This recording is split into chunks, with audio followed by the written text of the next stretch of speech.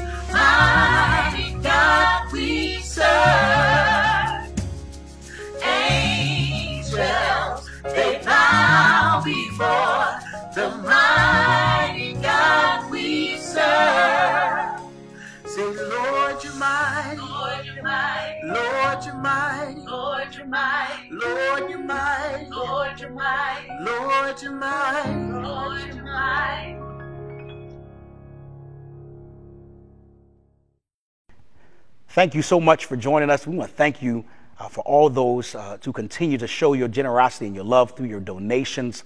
Thank you for your faithfulness. We understand that in this time, it is an act of faith to show generosity. It is an act of faith to trust and to sow seed. And we thank you for doing that. We have several ways that you can show your donation and show your gratitude. I ask that you would take note of that. And again, we thank you. It's time for the word of the Lord. Let's gather ourselves so that we can go into the word of the Lord. Let us turn our attention to the book of Acts. The book of Acts, the 4th chapter, beginning at verse 28.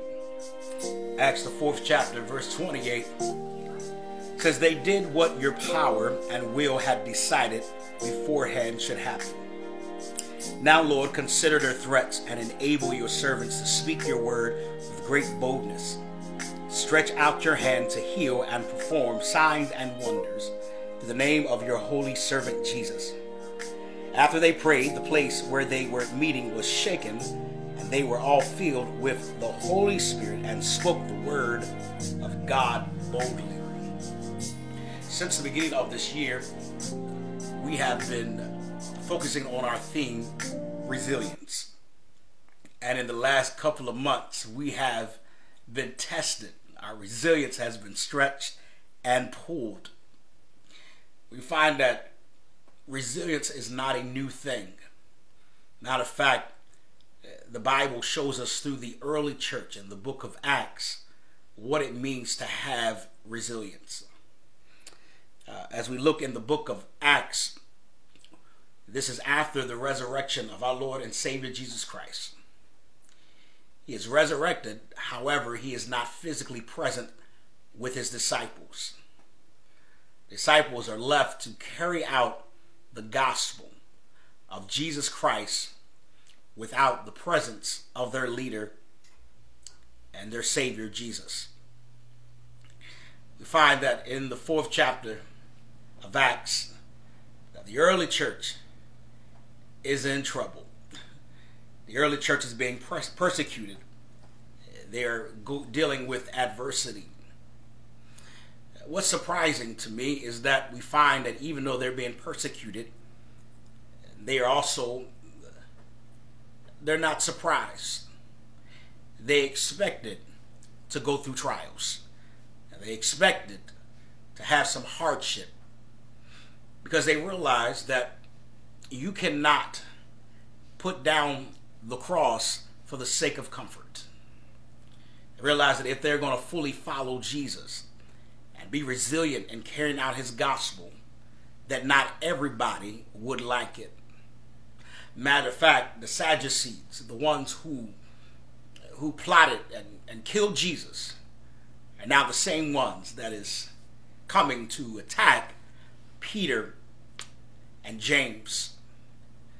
The Bible says that they looked at them and said, who are these men that are preaching?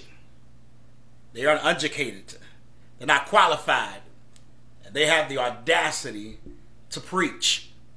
But not only do they have the audacity to keep on preaching, they keep on preaching the good news of Jesus Christ. The Bible goes on to tell us that Peter and James began to have a conversation with God and saying, God, consider the threats. Consider the threats that we are dealing with and what we are facing. Consider what's going on. But their prayer did not stop there. They said, consider the threats, but give us boldness so that we are able to carry out your gospel. And that's what I want to focus on this morning. If we're going to be a resilient disciple, is that we have to have boldness. You see, I'm not talking about boldness by you posting all your business on Facebook. I'm not talking about boldness where you're speaking out of emotions. But I'm talking about boldness according to the book of Acts, that one of the signs of the Spirit or receiving the Holy Ghost was not just speaking in tongues, but having boldness. Boldness to carry out the gospel. What I find very interesting is that they are being persecuted, talked about, criticized, all because they are carrying on the gospel of Jesus. And their prayer is not, Lord, go get my enemy. No, their first thought is not, God, if you just take care of this, I wouldn't have to deal with this. No, that's not their first prayer. They pray, God, okay, we understand that we're going to have trials and tribulations, because that's what you told us. Our prayer is that you would give us the boldness to keep carrying on your gospel.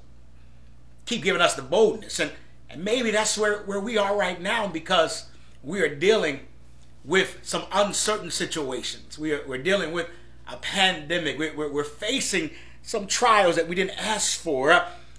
But we have to find enough nerve to say, God, even in this, give me the boldness to step out on faith and explore new possibilities of sharing my faith. Lord, give me the boldness so that I can stand out and be creative and displaying my walk to Christ so that others could be saved. God, give me the boldness to walk without fear, but boldness to be a witness to others while we all are dealing with this situation. They prayed for boldness. I mean, you got to be really prayed up that in the midst of a pandemic, you saying, God, you're not just saying, God, get us out of this. God, deliver us. God, cover us. God, heal. You're saying, God, even as I walk through this, give me the boldness to stand strong. Because I want to be resilient. I want to be a resilient disciple that does not give up easily, but stands tall in the midst of adversity. That's one of the signs that you have the Holy Spirit, is that you have boldness even in the midst of your adversity. What was it that made these early disciples have boldness? Well, one was they acknowledged the work of Christ. They acknowledged the work of Christ. You see, not only did they acknowledge it as in they were aware of Christ. And we know there's God. We know he's out there. We know he sits on the throne. We're aware of him. But they didn't just wasn't aware of him, but they acknowledged him by applying his teachings to their life. And that's how we acknowledge the work of God, even in what's happening now. Because just like Peter and James said in chapter 4, they said, God, whatever happened, it was because you wanted to happen. It happened because it was in your will. Nothing could happen unless you gave permission to it. And so, God, we acknowledge that what's going on, pandemic, virus, situation, life issues, we understand that you allowed it to happen. We acknowledge and are aware that even in this, the hand of God is moving.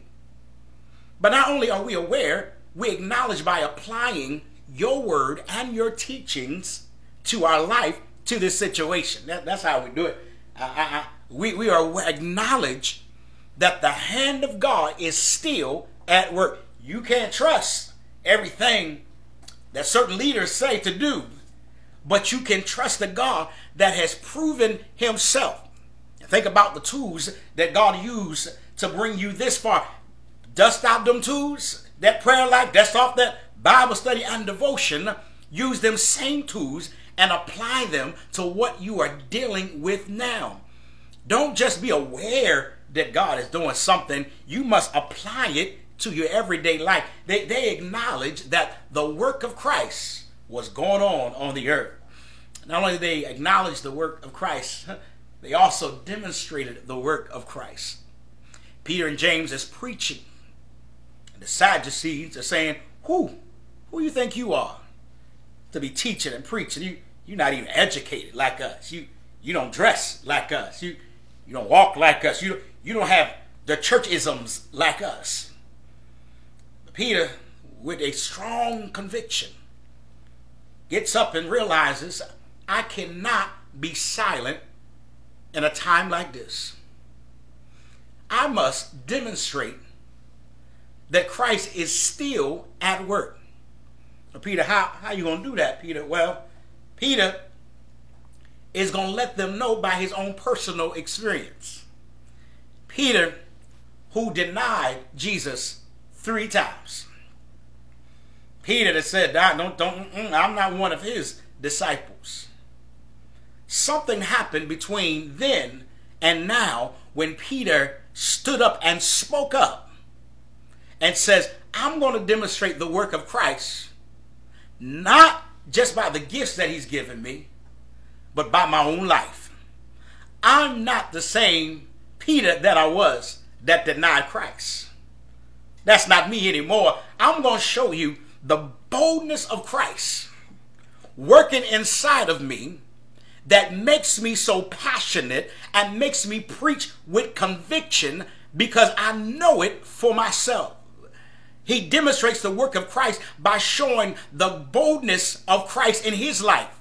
He is no longer ashamed, but he is living boldly for Christ. Peter said, you want to look at something? He said, look at me. Silver and gold I have none, but such as I have, I give unto you in the name of Jesus. And somebody ought to see the demonstration of Christ in your life. You should be able to live boldly even during these times for the sake of Christ. You are demonstrating the work of Christ, not by just your gifts and your talents, by simply your life and your testimony. Do you want to see the work of Christ? Go find a mirror and look at yourself and say, this is because of the work of Christ. I'm not where I want to be, but thank God I am not where I used to be, because you can look at my life and see the demonstration of God having mercy. You see the demonstration of God's forgiveness and his love. And the reason that Peter can stand up with boldness and passion and conviction, because he's had a change within his life. He demonstrated the work of Christ by his life. Acknowledge the work of Christ, demonstrate the work of Christ, and lastly is the results of the work of Christ. The Bible says that although they were being threatened, the early church, what helped them remain resilient, the Bible says that they prayed, they came together and they prayed. And as a result of their prayer, the Bible said the place where they assembled was shaken. The place where they're assembled, where they were having church, there was an earthquake. Earthquake or shaken, whatever your translation. All we know, there was some kind of agitation that happened in their assembly. The place where they were assembled, the place where they gathered to worship, an agitation happened. And one of the signs of their answered prayers is that God agitated the place where they assembled. I thought about that. I thought about that we're no longer in the church building. It seems that God has agitated the place where we assembled. But what's interesting is that was considered a prayer answered. Maybe God agitated the place we assembled is because he wanted to bring revival to the world. And we thought it was going to be revival where you came to church for 5 nights, had a guest preacher come in. But maybe God said, I'm agitating the assembly so that my word can get out through your life and through your testimony, through your neighbors and to your co-workers. That maybe God agitated the assembly, shook it up just a little bit so he could see those who are bold enough to serve him in the house and outside of the house of God. Maybe God agitated the place. He said, I want to see who can stand when they ain't got the mass choir singing along with them. I want to know who will still stand when they ain't got the eyes of the deacons and trustees watching them. I want to know, can they pray on their own when they don't have the pastor to lay hands on them? Maybe he agitated the place so that you can see, thank you God, so that you can see that the same God and the same Spirit that's in the church building is the same God that's in your house. Please help me. Let me help you understand this. The church building is only one tool that God uses to grow his church. It's only one tool that he uses to grow his church. Now he wants to know, can I use your house to grow my church? Can I use your house right where you assembled, right where you are now? Can I use where you are to help the gospel of Jesus Christ be spread? And matter of fact, the Bible said they were empowered with the Spirit and they began to preach with boldness. I'm praying for somebody today that you do not back down because of what you see and what you are dealing with, what you are currently facing. No. I pray that God grants you the boldness to keep walking in uncharted territories. Keep on giving you the boldness to be the great parent that you need to be and the great spouse that you need to be. I pray God gives you the boldness to walk into your dreams and to walk into your destiny. I pray He gives you the boldness to walk out and see the new possibilities that come by trusting God in a different way. I pray that you remain resilient because you remain bold in the things of God. I pray that God would endow us with His boldness so that somebody can look at our life and say they're not ashamed of the gospel of Jesus Christ. Let's pray. Father, we acknowledge you that you are working in our midst. Allow us to demonstrate your work through our life. And God, we thank you for the results that's going to come because of the work of Christ. I pray now that God, anything in us that should not be, that you take it out. Forgive us of our sins. Perhaps even now somebody's praying that prayer for the first time. All you got to write is me, and somebody's going to reach out to you. But I pray, God, that you would strengthen our faith. That we walk in the boldness that you have given us. It's not the time to be a coward, not the time to have lazy faith. But this is the time to be bold in our walk with Christ. I pray for your people now. I pray that you heal, deliver, and set free. I pray for that person that seems to be overwhelmed. God is a healer. God is a deliverer. I pray for that person that wants to give up and throw in the towel. I'm praying for you because you are not in this thing alone. I'm praying for that parent that's trying to raise that child the best they can and don't have no help. God, I pray that you provide for them. I pray, God, for somebody that's on a mental breakdown, close to a mental breakdown, that you would give them peace that surpasses all understanding. God, give us the boldness to walk loudly for you in this season. In Jesus' name. Thank you so much for joining us. We want to thank you for all those to continue to show your generosity and your love through your donations. Thank you for your faithfulness. We understand that in this time, it is an act of faith to show generosity. It is an act of faith to trust and to sow seed. And we thank you for doing that. We have several ways that you can show your donation and show your gratitude. I ask that you would take note of that. And again, we thank you.